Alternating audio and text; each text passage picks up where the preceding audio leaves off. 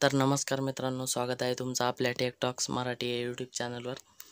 तर मित्रांनो, महात्मा ज्योतिराव फुले शेतकरी कर्जमुक्ती योजनेबद्दल शासन निर्णय आज जारी करण्यात आलेला आहे मित्रांनो. तर या शासन निर्णयात काय काय निर्णय घेण्यात आलेले आहे तर आपण या व्हिडिओमध्ये बघणार आहोत. तर व्हिडिओ शेवटपर्यंत पहा आणि चॅनलवर जर नवीन असाल तर सबस्क्राईब करायला विसरू नका. तर मित्रांनो, तुम्ही इथे बघू शकता दिनांक 22 मे 2020 सहकार पणन व वस्त्रोद्योग विभाग. तर मित्रांनो, येथे प्रस्तावना आहे. दिनांक 1 एप्रिल 2015 ते दिनांक 31 मार्च 2019 पर्यंतच्या कालावधीसाठी अल्पमुदतीचे पीक कर्ज घेतलेल्या तसेच या कालावधीत घेतले अल्पमुदतीच्या पीक कर्जाचे पुनर्गठन व फेरपुनर्गठन केलेल्या कर्जामधील दिनांक 30/9/2019 रोजी रुपये 2 लाखांपर्यंत थकीत व परतफेड न झालेली रक्कम असलेल्या थकबाकीदार शेतकऱ्यांना दिलासा देण्यासाठी महात्मा ज्योतिराव फुले शेतकरी कर्जमुक्ती योजना 2019 या कर्जमुक्ती योजनेचा निर्णय दिनांक 24/12/2019च्या मंत्रिमंडळ बैठकीत घेण्यात आला आहे. त्यानुसार दिनांक 27/12/2019 रोजी योजनेचा शासन निर्णय निर्गमित करण्यात आला असून योजनेची अंमलबजावणी सुरू आहे. आतापर्यंत जवळजवळ 19 लाख खातेदारांना योजनेचा लाभ देण्यात आला असून उर्वरित लाभार्थ्यांना लाभ देण्याची कार्यवाही चालू आहे. त्यानंतर मित्रांनो, आपण शासन निर्णय पाहणार आहोत. तर मित्रांनो, येथे बघू शकता जिल्हा मध्यवर्ती सहकारी बँकेतील खाती.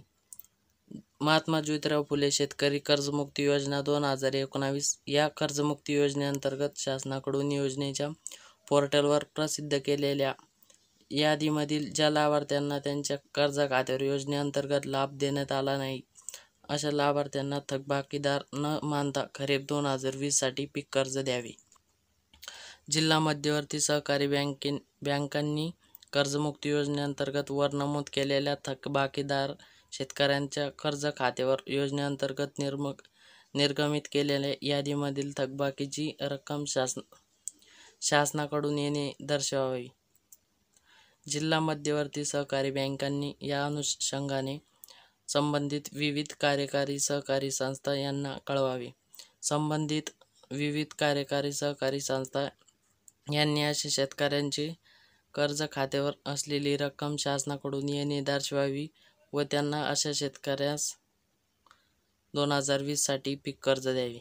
शासनाकडून येणे रकमेवर वर नमूद केल्याप्रमाणे जिल्हा मध्यवर्ती सहकारी बँकांनी दिनांक 1/4/2020 पासून सदर रक्कम त्यांना प्राप्त होण्याच्या दिनांकापर्यंत जिल्हा मध्यवर्ती सहकारी बँकांनी त्यावर व्याज आकारणी करावी. शासनाकडून संबंधित जिल्हा मध्यवर्ती सहकारी बँकेस असा निधी व्याजासह देण्यात येईल. मात्र सदर योजनेमध्ये पोर्टलवर प्रसिद्ध केलेल्या यादीमधील ज्या शेतकऱ्यांच्या कर्ज खात्यावर कर्जमुक्तीची रक्कम जमा झाली नाही अशा शेतकऱ्यांना संबंधित जिल्हा मध्यवर्ती बँकांनी खरीप 2020 साठी पीक कर्ज उपलब्ध करून दिल्यास अशाच खातेदारांच्या कर्जमुक्ती योजनेअंतर्गत शासनाकडून देय असलेल्या रकमेवर शासन संबंधित जिल्हा मध्यवर्ती सहकारी बँकांना व्याज देईल. त्यानंतर मित्रांनो, व्यापारी बँका व ग्रामीण बँकेतील खाती. महात्मा ज्योतिराव फुले शेतकरी कर्जमुक्ती योजना 2019 या कर्जमुक्ती योजनेअंतर्गत शासनाकडून योजनेच्या पोर्टलवर प्रसिद्ध केलेल्या यादीमधील लाभार्थ्यांच्या कर्जमाफीची रक्कम व्यापारी बँका व ग्रामीण बँका यांनी शासनाकडून येणे दर्शवावी.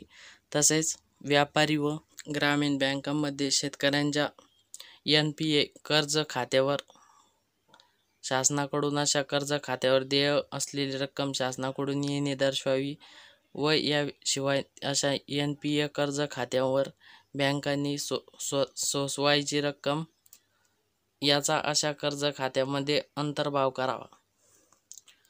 व्यापारी बँका व ग्रामीण बँकांनी तात्काळ लाभार्थी शेतकऱ्यांना खरीप 2020 साठी नवीन पीक कर्ज उपलब्ध करून द्यावे. व्यापारी बँका व ग्रामीण बँकांनी लाभार्थ्यांच्या कर्ज खात्यावर शासनाकडून येणे रकमेवर नमूद केल्याप्रकारे देय असलेल्या रकमेवर दिनांक 1/4/2020 पासून त्यांना सदर रक्कम प्राप्त होण्याच्या दिनांकापर्यंत अशा बँकांनी त्यावर व्याज आकारणी करावी. शासनाकडून संबंधित व्यापारी व ग्रामीण बँकेस असा निधी व्याजासह देण्यात येईल.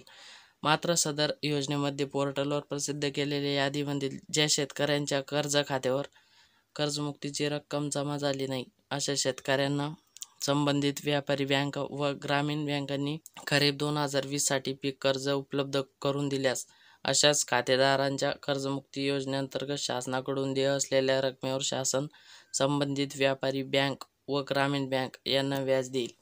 तर मित्रांनो, अशा प्रकारचा आज 22 तारखेचा हा शासन निर्णय शासनातर्फे जारी करण्यात आलेला आहे मित्रांनो. तर तुम्हाला जर हा शासन निर्णय वाचायचा असेल तर मित्रांनो, डिस्क्रिप्शनमध्ये मी लिंक दिलेली आहे, त्याच्यावर क्लिक करून तुम्ही हा शासन निर्णय वाचू शकता मित्रांनो. तर व्हिडिओ आवडल्यास लाईक करा, शेअर करा आणि चॅनलवर जर नवीन असाल तर सबस्क्राईब करायला विसरू नका. धन्यवाद.